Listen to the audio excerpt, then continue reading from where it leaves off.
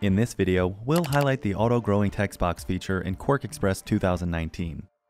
When you see this icon, a red box with an X in it on the bottom of a text box, it means there is more text that can be displayed in the box.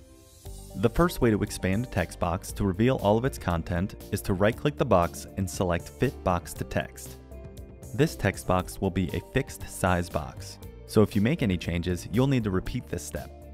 To set your text box parameter to auto, select the text box, and from the navigation bar, set the height to auto.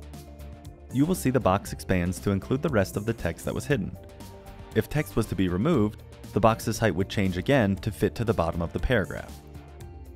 If you were to set a text box's width to auto, the width would expand all the way to the page margins, as you can see here when the rulers for the document are toggled on. A few things to note about auto-growing text boxes. You can set the box height and width both to auto.